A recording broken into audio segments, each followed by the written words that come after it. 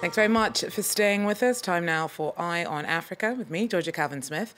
Tonight, Ethiopia releases over 350 prisoners as part of an amnesty announced earlier this month. Amongst those let out is opposition leader Merera Gudina, who was arrested in 2016.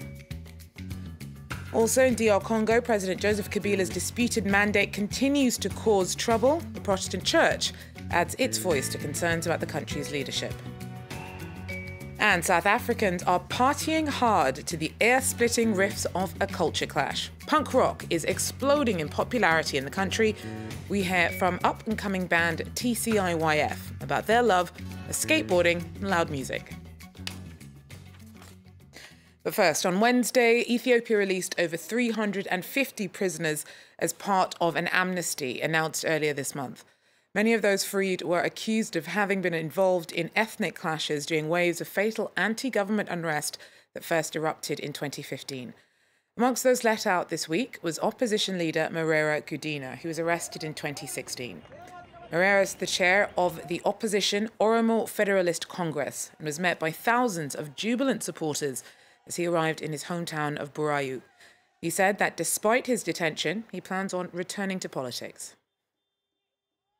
For myself, I have never violated the law. I was a former member of a parliament. I know the constitution and the law. The government is saying they want to build a ground for a national consensus, for national reconciliation. This is what I heard from the government media. Ethiopia has long been accused of suppressing dissent and harassing critics. Prime Minister Haile Mariam Desalegn has said that the amnesty is part of a plan to improve national consensus. Netsnet Bele is Amnesty International's Africa director, who himself was jailed for 2 years in Ethiopia for his work with human rights. He told me earlier of his reaction to the amnesty. By all means, it is a welcome step, and some of us who have lived through this will understand what a sigh of relief this would mean for those released today, for the families and loved ones. And this is indeed a remarkable step forward. But we believe that there are still hundreds of prisoners of conscience in Ethiopia who've been either detained, have been convicted of crimes they have not committed, or still under trial, and most of them simply for exercising their right to freedom of speech. And all those prisoners of conscience need to be released with immediate effect, unconditionally.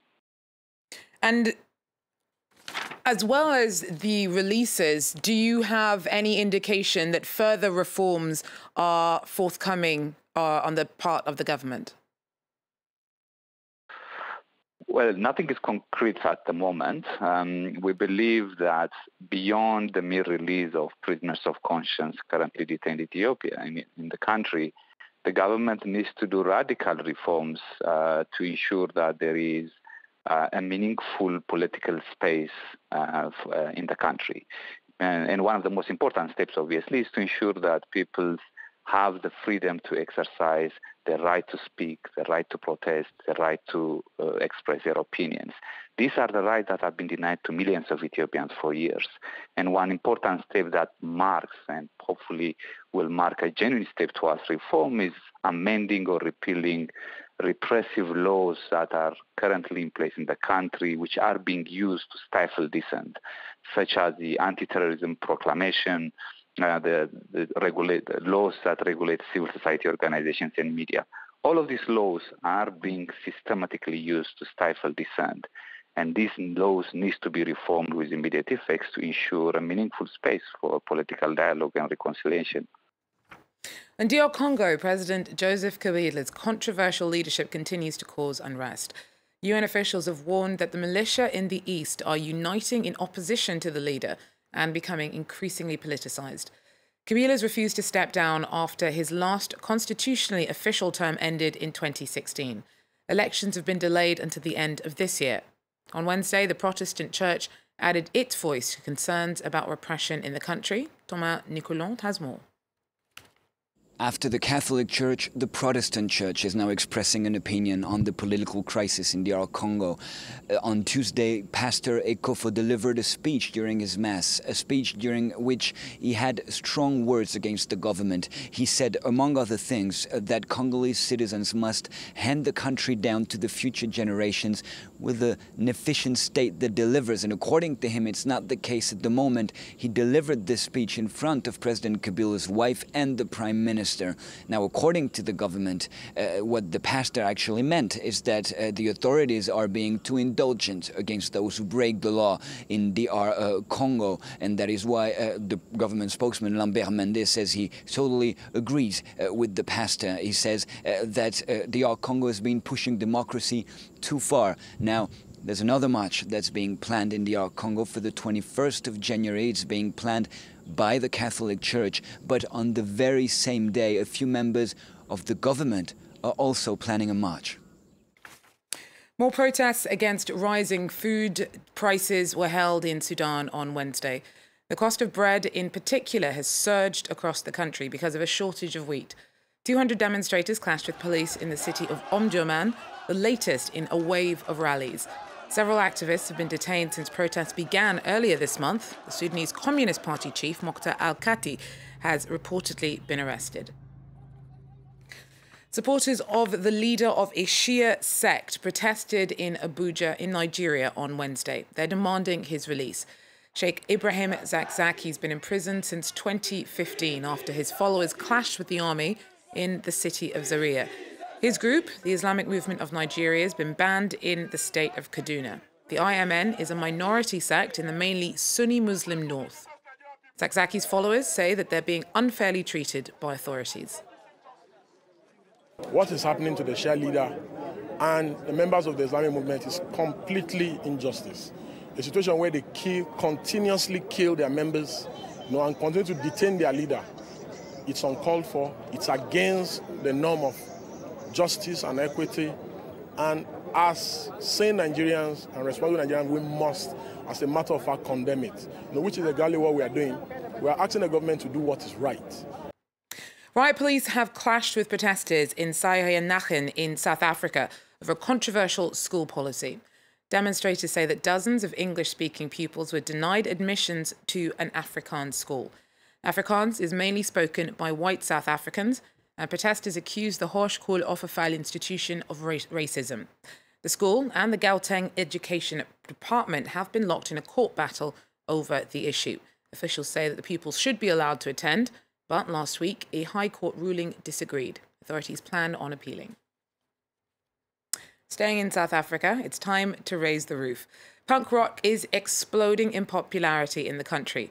And one of the bands riding the wave is TCIYF. I won't tell you what it means, as that is what the internet's for. We hear, though, from them about their love of skateboarding and loud music. The anti-establishment music known as punk rock was born in the 1970s in the UK, the US and Australia. This is the 2018 South African version. The band's name is TCIYF. Punk rock is what does it mean? It's great, man. It's like I can express myself freely. I can be who I want. I can be myself. The musicians come from Soweto and met when they were all skaters. We started the band via skateboarding. We like skateboarding very fast and dangerous. So, you need a soundtrack to fit that. So we moved on right from the skateboarding into punk. In December, the band played at the Afro-Punk Festival in Johannesburg. Punk rock is growing in popularity, especially among born-frees. That's the name given to the generation born after apartheid ended in 1994. A generation that has lived only under democracy but still feels let down by the system. And punk rock helps it express its rage. Well, that's it for Eye on Africa for now. Thanks very much for joining us. Do so again. Take care.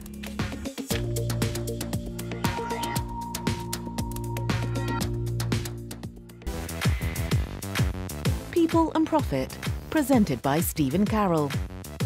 Business news is not about numbers, nor percentages and statistics. Business news is about people and how we live our lives. People and Profit goes beyond numbers to analyse how the global flow of money and profits shape our world. Intelligent and accessible, the show cuts across business, economics and politics. People and Profit on France 24 and France24.com. Reporters, presented by Mark Owen. How can a simple fracture lead to an American footballer ending up in a morgue? What is the link between backache and one of the worst drugs in the world? The answers lie in a painkiller, commonly prescribed by doctors. See France 24's report from the US, where opioids are now the leading cause of death among the under 50s. Reporters on France 24 and France24.com.